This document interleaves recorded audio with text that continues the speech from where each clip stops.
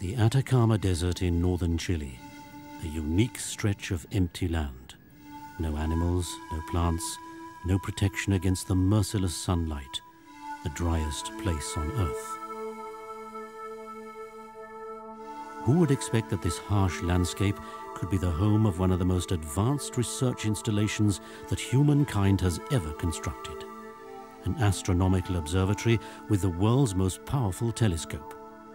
The home of a giant telescope to study deep space better than any time before, to probe the vast expanse of the cosmos right to the border of the observable universe.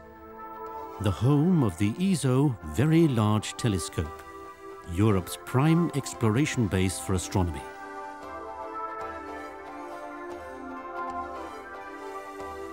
Cerro Paranal, the 2,630-meter high mountain in the Atacama Desert, may be one of the most inhospitable places on our planet, yet it offers ideal conditions for an astronomical observatory.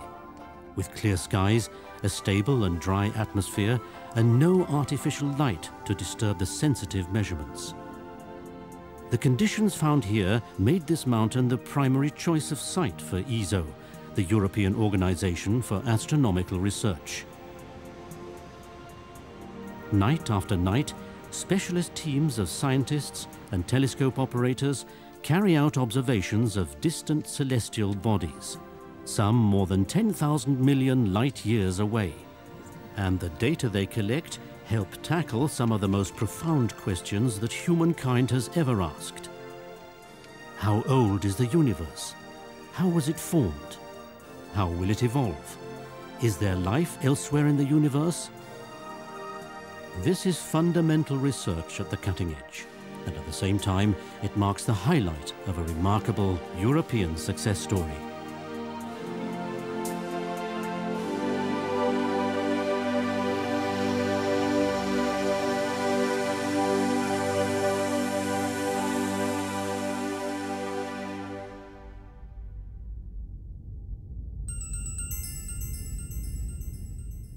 Since the days of Galileo, astronomy and technology have walked hand in hand. The combination of technology and scientific minds literally opened dramatically new vistas of the world in which we live and led to fundamental revisions of our world picture. Thus, by the beginning of the 20th century, astronomers had acquired a reasonably good, basic understanding of the solar system and the Milky Way galaxy. Yet many questions remained unanswered. What, for example, was the nature of the so-called nebulae, those misty patches in the sky? During the first half of the century, new telescopes, bigger and better than ever before, were built in the United States of America. They soon led to two major discoveries. The nebulae were independent stellar systems, remote galaxies with hundreds of billions of stars, and these galaxies were moving away from each other. The universe was expanding. With these discoveries, cosmology was born, an exciting new branch of astronomy, yet one that requires instruments that are large, complex, and expensive. Very much of cosmology stems from the theory of relativity of Einstein. It has so thoroughly changed the concept that people had about time and space and the relation between time and space, that cosmology meant working out the ideas that Einstein had introduced. At the same time, improving their understanding of our own stellar system was a priority for European scientists. This would, however, imply a new observatory in the southern hemisphere for Europe's astronomers. How can we find out better the structure of the Milky Way, the constitution of our own stellar system, its population, its motions? And one reason is that the center of our own stellar system, the part of the system around which everything rotates, That center you can observe only from the southern hemisphere. And they were interested in the properties of the nearest of all the other stellar systems, and these are the Magellanic Clouds. That one can observe only from the southern sky. In 1953, the German-American astronomer Walter Baade visited Leiden for a couple of months. In discussions with Jan Oort, the famous Dutch astronomer, the idea of a European observatory in the southern hemisphere was born. In June of that year, a conference was held in Groningen on the coordination of galactic research, to which most of the leading European astronomers came. During a boat excursion on the IJsselmeer, the matter was discussed thoroughly by the participants, and soon after, in Leiden, a declaration on the need for a European Southern Observatory was signed by prominent astronomers representing 6 European countries. A decade after the Second World War, European cooperation was emerging as the driving force for the development of the continent. In 1952, CERN, the European Organization for Particle Physics, then termed Nuclear Research, was formed. In 1957, the Treaty of Rome marked the birth of what was to become the European Union, setting the stage for a European integration of historical dimensions. And then, on the 5th of October 1962, at a ceremony in Paris, the ESO Convention was signed by representatives of Belgium, France, Germany, the Netherlands, and Sweden. An enormous challenge awaited the newborn organization: to establish an observatory, fully competitive with the best in the world, at a desolate desert site, thousands of kilometers away from Europe, and to help European astronomers regain leadership in their field of research.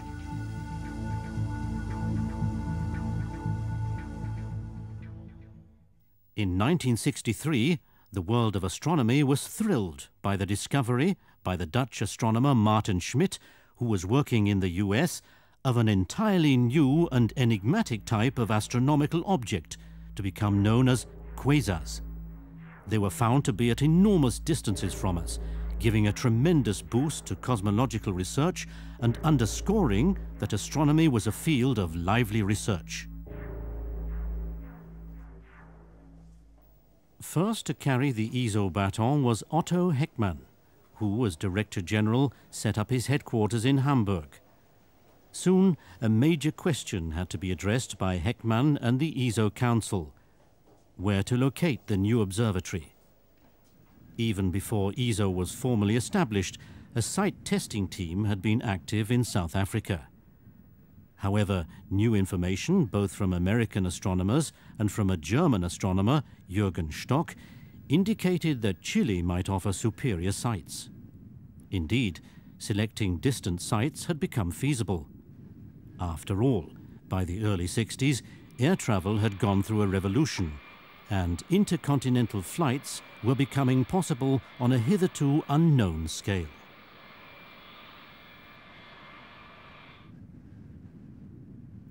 In 1964, the ESO Council chose a site on the southern outskirts of the Atacama Desert in Chile. A 2,460-meter high mountain, 600 kilometers north of the capital, Santiago. The saddle-shaped mountain became known under the name of La Silla, and construction began soon after. Meanwhile, in 1967, Denmark became the 6th member state of ESO, and in 1969, the new observatory was officially inaugurated by the Chilean President of State, Eduardo Frei Montalva. With the inauguration of the observatory, the responsibility for ESO passed to Adrian Blau of the Netherlands. His primary task was to find a solution to a serious problem that ESO had encountered. The main objective was to construct a 3.6-meter telescope at La Silla. However, building up an organization, developing the site at La Silla, and installing a series of telescopes took a heavy toll on the small ESO team. my main effort after having become director of ESO was looking for ways to realize that telescope project. And after exploring several avenues of collaboration, it turned out that the most promising would be seeking collaboration with CERN in Geneva. It turned out that CERN was very receptive to our proposal, that in fact they thought it would be a nice thing for their engineers to have to do with the challenge of building a big telescope. And from then on, it was decided through an agreement between ESO and CERN that they would help out, they would create space on their premises, they would make their engineers and other staff available, and from then on, in an amazingly short time, things developed so that I believe already within half a year after the contract was signed, our people were working in their own hall on the CERN premises. And that's what was then called the ESO TP division, the ESO Telescope Project Division. In 1975, Lodewijk Volcher took over the helm at ESO. So I came from Columbia University, where I had been chairman of the astronomy department for something of the order of 10 years. And I came really with the aim of making ESO fully competitive with the best what was there in the world. I wanted to have the opportunity to make ESO also a first-class scientific institution and not only a place where telescopes were built, without it, of course, usurping the scientific privileges of the institutes in the member countries. And a small scientific group was established at ESO. We finished the 3.6, which of course was already well on its way to completion when I came. We started on modern instrumentation, because having a 3.6 meter telescope in itself wasn't doing any good if there weren't proper instruments.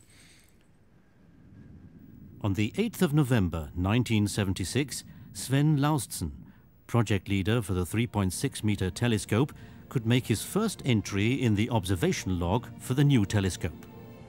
The first astronomical target was 47 Tucani, the beautiful globular cluster in the southern Milky Way. With the 3.6 meter telescope completed, Europe's astronomers now had access to a telescope that could compete with other major facilities, and in addition under the southern skies, with their privileged view towards the center of the Milky Way and the Magellanic Clouds, the twin nearby satellite galaxies of our own stellar system. But ESO didn't stop here. The 3.6 was there, and so it was time to think what one was going to do after the 3.6 would effectively function. It seemed that it was the moment to make a new beginning, to build a really substantial telescope that could do much more than the preceding ones. We proposed that in the Large Telescope meeting at ESO CERN in 1977, the end of 77, and then this very slowly became the project of ESO's future. One of the early tasks of ESO was the systematic mapping of the hitherto relatively unknown southern skies. The tool for this was a Schmidt telescope, a giant photographic camera with a large field of view. The southern survey was a Herculean task, and ESO teamed up with an Anglo-Australian group to complete it. Night after night, year after year, the huge photographic plates registered the multitude of celestial objects in the southern sky. Many discoveries were made in the course of the survey. Thousands of galaxies were observed for the first time, but also objects close by, such as comets and asteroids, were captured by the powerful Schmidt camera. Photographic plates had been the key detector for astronomy for almost 100 years. However, towards the end of the 70s, a new type of electronic detector was introduced, the so-called charge-coupled device, or CCD. With the advent of CCDs, astronomical research went digital in an unprecedented way. A true revolution was in the making, and once more, astronomy as driver of new technologies was part of it. 20 years later, CCDs could be found in the simplest household cameras, and the digital revolution would form the base of an entirely new type of society, the information society.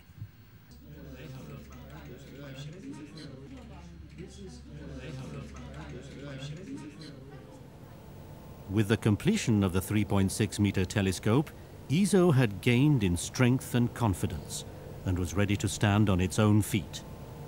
By 1980, all ESO's activities in Europe came together at the new headquarters in Garching, near Munich, with the formal inauguration ceremony attended by Karl Carstens, President of the Federal Republic of Germany. We do astronomy because it is beautiful and because it touches on the most fundamental issues of the nature of the universe we live in, the origin of the Earth and its evolution. To all who have come here to celebrate with us the completion of our new headquarters, welcome.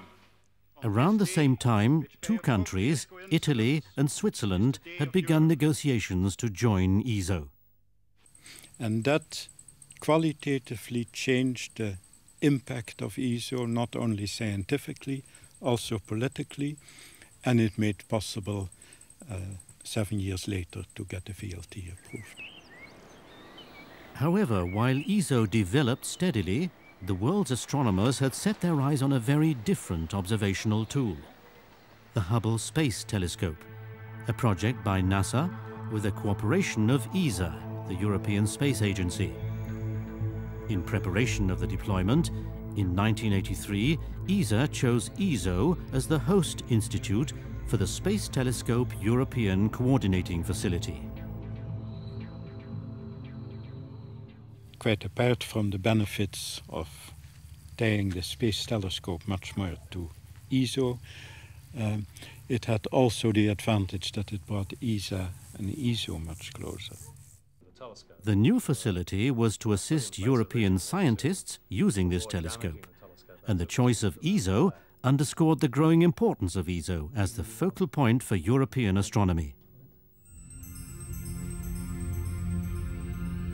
In 1986, Comet Halley was visible in the sky as it swung into the inner solar system.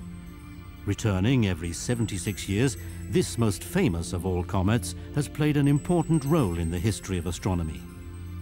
Bearing witness to the capabilities of modern technology, the first detection of Halley's comet at La Silla took place almost 4 years earlier as a fuzzy point of light on a CCD image.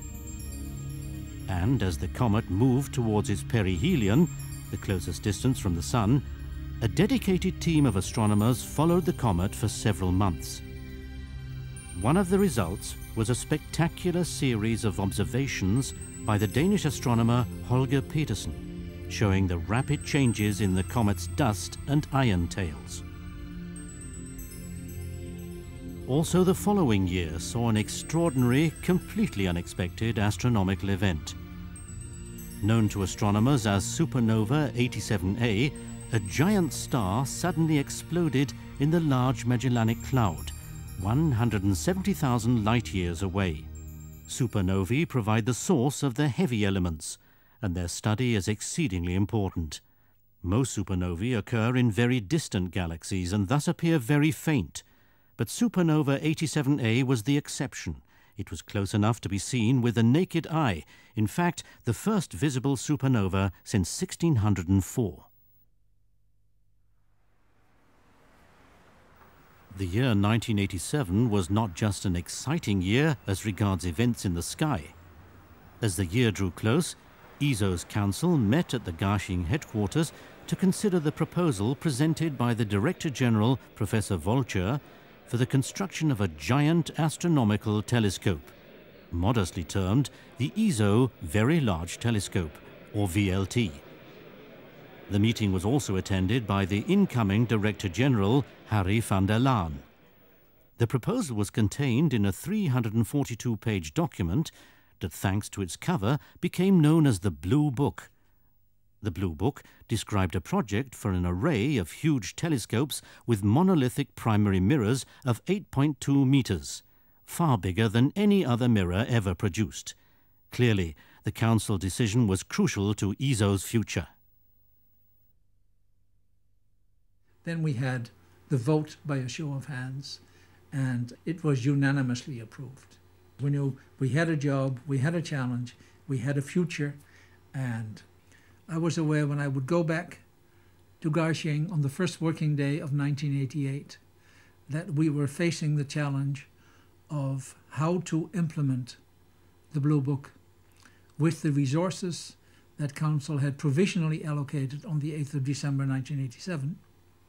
But of course the challenge was that the new program was per annum comparable in size to the entire ESO budget, per annum. And therefore this was a phase change for the organization. The decision to build the VLT was a monumental decision. If successful, European astronomers would have access to a research facility second to none in the world. However, coping with this task would require deep changes at ESO, transforming it from an observatory not fundamentally different from other big observatories to a forceful technology and science organization with all the competencies needed to execute mega science projects.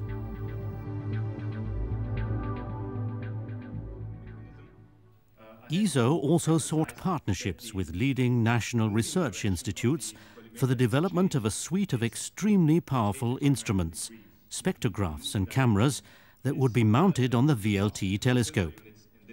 The strategy of involving national facilities not only ensured a unique and vital part of the VLT program, but also stimulated collaboration in research and development between the national institutes themselves.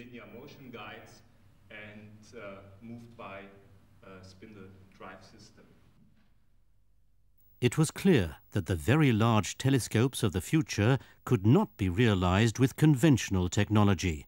Innovative solutions had to be found. A milestone development was the invention of active optics by ESO optical scientist Raymond Wilson and his team. This revolutionary technology enables the use of thin telescope mirrors whose shape and relative position are precisely controlled by a computer-based support system. To test the concept, ESO built a new 3.5-meter telescope, funded by the entry contributions of Italy and Switzerland, and carrying the appropriate name, the New Technology Telescope, or for short, the NTT. In 1989, the NTT was ready to observe the sky, with spectacular success. Already in the first night, images were obtained that were dramatically sharper than with any other ground-based telescope. And when the first results came in, we could hardly contain ourselves. I remember that at the time, some people said, this can't really be true. That the very initial experiments, the very initial observations, already more than met specifications.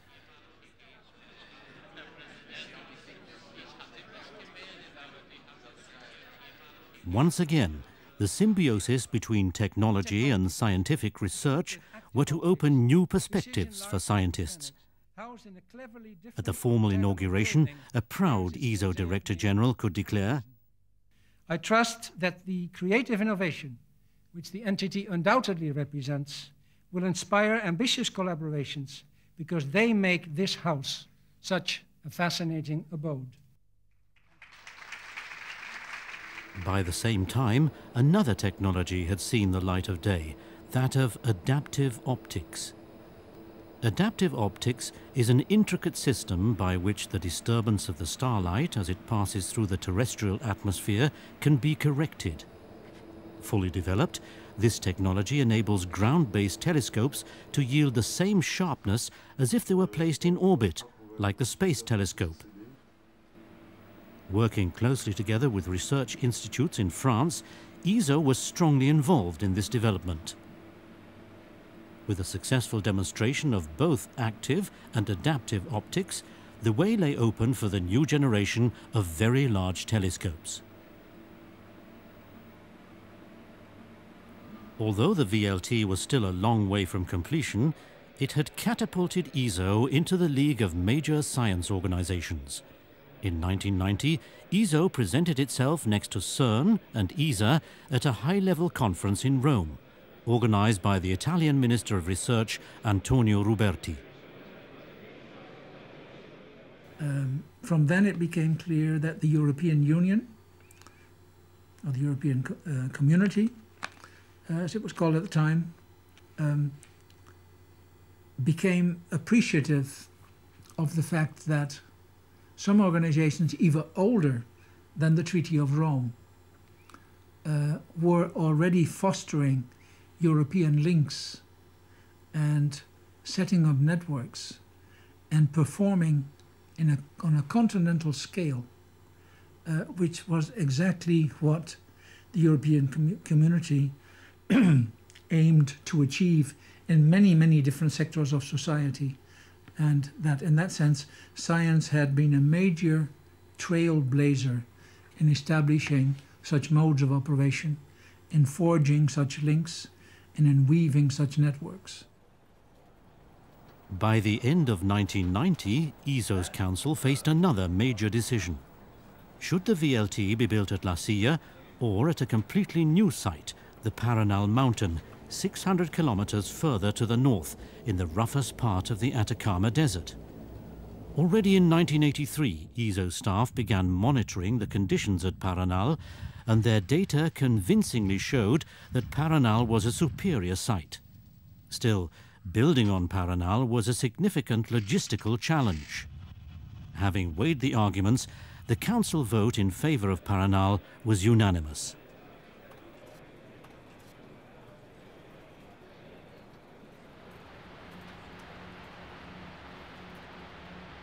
Meanwhile, construction work for the VLT had begun at a number of factories all over Europe. Completely new manufacturing methods had to be developed, and for the primary mirrors, entirely new factories had to be erected for the purpose of casting and polishing them. The VLT construction involved scientists, engineers, and people of many different professions in industry, at national research institutes, and of course at ESO itself. All in all, more than 5,000 people were involved in the project. It's only geometry. It's not, Others were already dreaming about it. no. Responding to a Europe-wide essay contest, young secondary school pupils described how they would like to spend an observation night with the VLT. 18 national winners were invited to visit ESO and observe with ESO telescopes. The essay contest gave birth to science careers for several of the young people. It also marked the beginning of a dedicated and sustained effort by ESO to involve the public and engage in educational matters, an effort that was to achieve considerable results a decade later. In 1993, US astronomers celebrated a giant new telescope known as the 10-meter Keck telescope, which, with impressive private funding, had been built in record time. The same year, the director of the Space Telescope Science Institute in Baltimore, USA, Riccardo Gicconi, took over the directorship of ESO. His task was to bring the VLT project to a successful completion, to transform the VLT from a project to a working machine. When I arrived in 1993, I had some background in my career, putting together, starting the Hubble Space Telescope Science Institute, applying sophisticated data analysis technique to the handling of optical data, which had not really been the custom before. And the expectation that the building VLT, if done on reasonable time, and if it was done with high technology in all aspects, would be very good for astronomy in general, European astronomy in particular. And I think the sense of urgency that I tried to impart to the project had to do with the fact that clearly we were late with respect to the Keck telescope. And so we could expect for VLT to be successful if it carried out a very effective, efficient kind of observational program in which in a few years, in fact, VLT will have more data, gather more data than Keck did during its whole lifetime. And then to provide the means to actually utilize this data by providing very high quality instrumentation and very high quality data analysis. And that was pretty much the thoughts that I had. Modern astronomy sees the universe as a giant physics laboratory. Here, nature offers the study of the emptiest of vacuums, the densest of materials, the lowest of temperatures, the highest of temperatures, and last but not least, incomprehensible scales of time and distance. But not everything happens far away, beyond the grasp of non-scientists. In 1994, the entire world was spellbound by the dramatic collision between Jupiter and comet Shoemaker-Levy 9. The comet, which had disintegrated before the collision, caused havoc in the atmosphere of the planet, releasing as much energy as millions of atomic bombs. At the safe distance of the Earth, the event caught the attention of the world media. For a week, ESO in Garching, one of the international information centers, saw intense media presence and a rather different encounter between the press and scientists, as the latter struggled to provide interpretations of their observations literally in real time. It is, of course, very strange. This is immediately clear that something would only be observed so late during this impact. It could, of course, mean that, for whatever reason, there is a great delay between the impact and the actual visibility of this plume. 1 year later, another chapter in the history of astronomy was opened as Swiss astronomers Michel Mayor and Didier Queloz announced the first discovery of a planet in orbit around a star outside the solar system.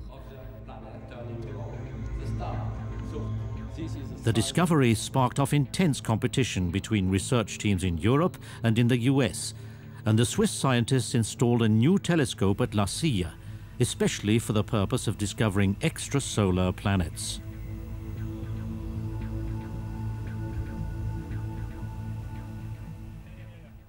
For the VLT, under the leadership of project manager Massimo Tarenghi, both manufacturing in Europe and site construction in Chile were progressing according to schedule. In parallel, ESO began to develop an operational concept for the VLT based on the experience of the space telescope that would ensure the highest efficiency ever achieved for an observatory on the ground.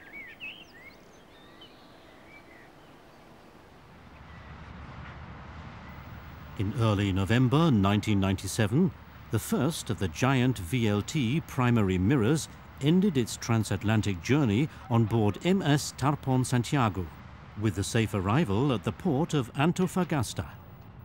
Resting in a special container, the mirror was unloaded from the ship onto a specially equipped heavy load trailer. The convoy left the dock for the Paranal Observatory on the next day, accompanied by a substantial escort of local police, shipping agents, press and film crews, as well as many interested onlookers. Traveling with a speed of 3 kilometers per hour, 3 days later, it arrived safely on Paranal. The carefully planned method of transport, with all its precautionary measures, had proven to be safe and efficient.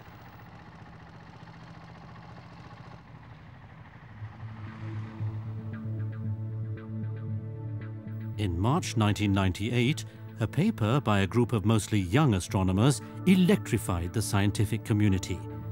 Carrying the title, Observational Evidence from Supernovae for an Accelerating Universe and a Cosmological Constant, the paper marked the conclusion of an extensive 5-year-long research effort and concluded that the expansion of the universe is accelerating due to a mysterious repulsive force that may dominate the universe. The finding, which was based on observations from the world's most important observatories, including La Silla, sparked lively discussions, much excitement, and incredulity by some. A steady stream of scientific results kept emerging from the observations at La Silla.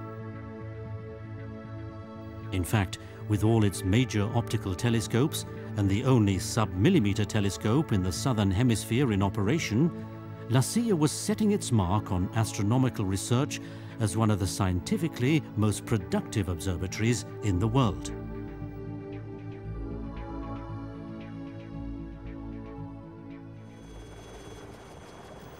Meanwhile, at Paranal, excitement was as widespread, but for a different reason. Soon, the first of the giant VLT unit telescopes would make its first astronomical observation. Astronomers call this first light, always an important event for an observatory. By May the 25th, the time had come. It's 10 p.m. Moments before first light, the atmosphere in the control room is tense. 20 years after the first ideas about a very large telescope emerged, 10 years after the project was approved, this is the moment of truth. The VLT incorporates the most advanced technology ever used in a telescope. ESO's engineers approached this ambitious project with great confidence, but now is the time to see whether they were right or wrong. Yes. So it works. That's the one, huh? Many thanks. 0.5. 0.5. Congratulations. This is a great day for world astronomy. It marks the realization for the first time in this century of a ground-based optical and infrared astronomical capability which has been carried out by European effort and which is second to none in the world. The first light images were stunning indeed. On the following day, they were presented at simultaneous press conferences in all the member states and the host country, Chile. These images made their way to front pages and TV news worldwide. So the fact that it actually worked, that it worked at a level beyond, frankly, our expectations, it was great. I mean, it was a wonderful, what I understood to be a wonderful step for science. And we really had control of the mirror surface, and therefore we could expect very, very high performance in as far as collecting area, that it was there, as far as angular resolution, as far as strain ratio, and all of those good things. And to me was, I must say, also quite surprising that so soon after first light we got to 0.27 arc-second, which at that time, in that wavelength range, was really exceptional.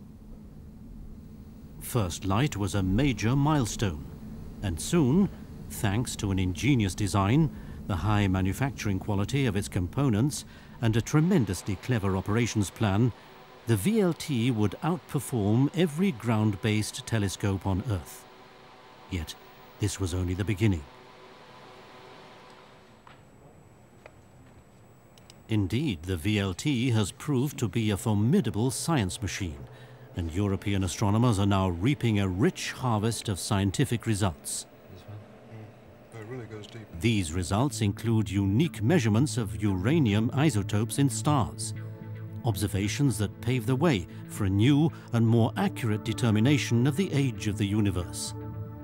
Other VLT observations address the question of the structure of the universe and its mass. From solar system research, studies of the Milky Way, to the most distant objects, the VLT is now making a strong impact on observational astronomy, with discoveries occurring at a breathtaking pace, as reflected by the steady stream of articles in scientific journals based on VLT observations. Many scientific results also find their ways into the public mass media, for the great new insights that astronomers gain are shared with the public. Astronomy is for everyone to enjoy. The scientific data are stored at the ESO Science Archive at the Garching headquarters and available online to scientists at their home institutes. The Science Archive itself, with its terabytes of data, plays a major role in an ambitious plan to create a virtual observatory, where scientists can obtain data from a number of sources for their individual research projects.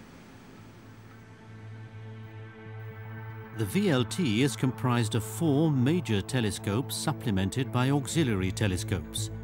The light from the telescopes can be combined so that the entire array functions as a giant interferometer.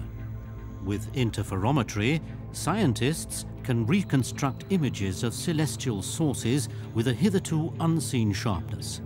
Hence, being able to master interferometry was a dream of observing astronomers. Indeed, optical interferometry is well understood in theory. However, conducting interferometry on this scale hadn't been done before, and certainly considered by many to raise almost insurmountable technical problems. But on the 17th of March 2001, the VLT interferometer carried out its first astronomical observation. ESO's Director General since 1999, Catherine Cesarski. I was lucky to be the ESO Director General when the VLTI was tried for the first time. This was in March 2001.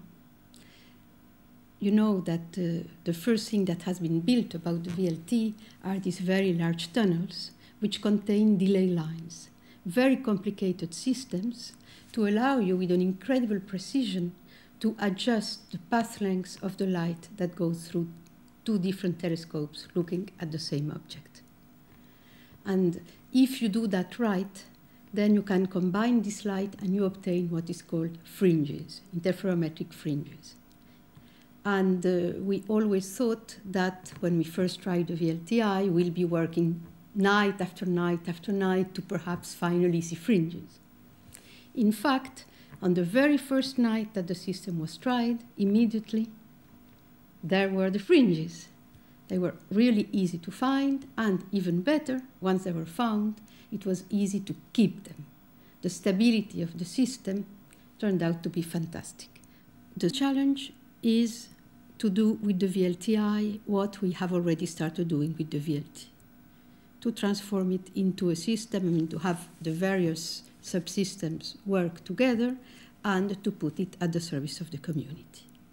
To achieve that, we are really pulling the forces, I would say, throughout Europe. Everybody is contributing know-how, intelligence, and high technology to achieve the VLTI. So from that point of view, I hope the VLTI will be a great success. We can say it will be a great European success. With this, we will have a system that will allow to obtain minute details of objects in the sky in an incredible way. We'll be able, for instance, to study Cephids, which are stars that pulsate.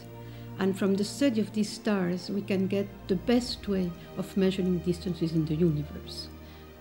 It is the way that has always been used, but the precision we will obtain with the VLTI is much better than anything that has been done before. We will also be able to look at young planets around young stars and measure their orbits, their masses, and this sort of thing. And finally, we will be able to look very, very close to the black holes that are in the center of galaxies, including our own.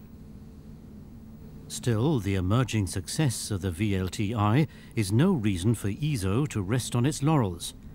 In its 40th anniversary year, ESO's council has given the green light for participation in the largest astronomy project at the beginning of the 21st century, the ALMA project. ALMA is the acronym for the Atacama Large Millimeter Array, a new project that also enhances ESO's expansion into non-optical wavelength domains. ALMA is an array of 64 12-meter radio telescopes to be placed at the plateau of Chajnantor at 5,000 meters elevation in the Chilean Andes range. The array will yield the same resolution in the millimeter and sub-millimeter wavelengths as the VLT in the optical band. With ALMA, we will be able to look into objects that would appear completely dark to the VLT or the VLTI, such as stars that are really very, very early in their formation, very early planet formation in the same way, and also if we want to look very, very far away in the life of the universe, the very early galaxies will probably only be visible to ALMA. So we need ALMA from a scientific point of view, and with the construction of ALMA, we are also starting a new adventure. We are constructing on an equal basis a world-class facility with the North Americans, with some Chilean participation, and within Europe, we are again pulling the forces of all the sub-millimeter observatories on the continent. ESO's participation in the ALMA project demonstrates its ability to stimulate cooperation. At the same time, ESO accepts the challenge of competition. While projects for future extremely large telescopes exist in the United States, ESO is developing ideas for a gigantic optical telescope called OWL. Well, of course, astronomers have a lot of imagination, and we see very good reasons to want to go further. With the VLTI, when we are looking at the sky with two telescopes separated by about 100 meters, we can obtain the sharpness that we would obtain with a telescope of 100 meters. But obviously, we only collect light on two 8-meter telescopes. The next step would be to entirely fill this area, to have a 100-meter telescope. OWL will be a radically different telescope than any existing facility, exploiting the most recent advances in technology and building on ESO's significant experience in developing and operating large telescopes. This may appear like a very large step, but after all, when ESO went from the new technology telescope, 3.5 meters, directly to building 4 telescopes of 8 meters and the whole of the interferometer that goes with it, the technological challenge was enormous. And we are prepared to take yet again a technological challenge of the same level by going directly from the VLT to a 100-meter telescope. With a telescope of 100 meters, it would become possible to detect directly planets like our Earth close to stars over really quite large distances around us. When completed during the second decade of the century, OWL will boost astronomical research as much as Galileo's first use of a telescope. ESO embarks on the new projects with professional confidence, reinforced by the recent accession of new member countries. With the signature by the Minister for Science and Technology, José Mariano Gago, Portugal joined ESO in 2001. Marked with a press conference at the historical Royal Greenwich Observatory, the United Kingdom became the 10th member state in 2002, the anniversary year. Science and Innovation Minister Lord Sainsbury. I'm sure I speak for the entire UK astronomy community when I say how much we're looking forward to participating in ESO and taking advantage of its marvellous facilities. I also hope very much that the UK's participation will lead to a strengthening of ESO and a widening of its capabilities for astronomical research. With several other countries expressing interest in joining the organization, ESO is emerging as the natural focal point for European astronomy in the new century. While ESO develops ambitious plans for the future, life goes on at Paranal as the great ESO adventure continues. Today, the VLT and the VLTI are considered the most successful ground-based observational facilities, both in terms of technical capabilities and efficiency. Indeed, from a challenging high-tech project, they've evolved into an awesome science machine, turning out more scientific data than any other observing facility in the world. Transforming these data into knowledge and sharing them with the public is the task that Europe's scientists are facing.